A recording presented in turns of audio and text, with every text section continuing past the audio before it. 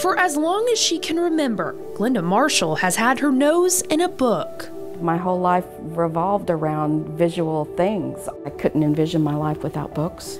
But focusing on words wasn't always easy. From the time Marshall was 3, she was diagnosed as farsighted.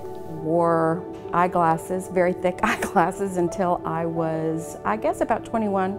And then I wore contact lenses off and on. And as she reached her 50s, she noticed a rapid decline in her vision. As I went for my annual eye exam, it appeared that I had Fuchs dystrophy. I'd never heard of it before. Fuchs dystrophy is a genetic condition that causes the cornea on the front of the eye to swell.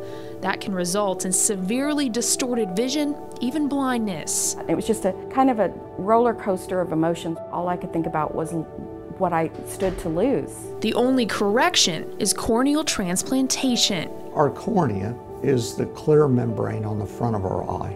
Think the crystal of your watch.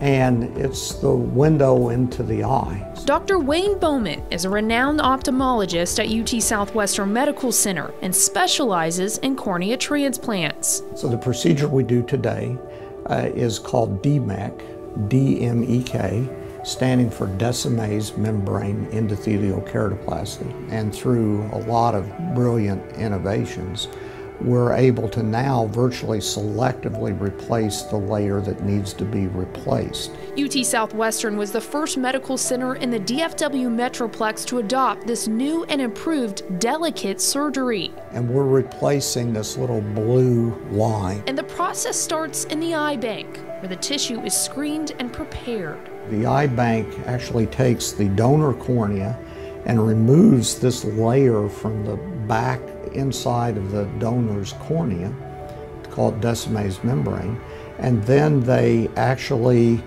put it in a glass tube for us to literally inject in the patient's eye.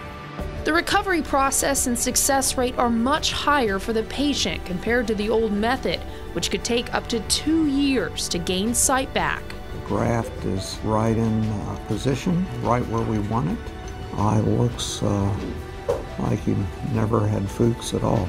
Within a week of her cornea transplant, Marshall was seeing better than she ever had, with almost 20/20 vision in her right eye. It was like a curtain had literally lifted on that eye, where it was just completely clear. Prompting her to start preparing for a second surgery, but this time to fix her left eye. My life is never going to be the same. That's what makes the stress of operating on somebody and the trust that somebody gives you to work on their eyes and try and restore their vision worth doing it.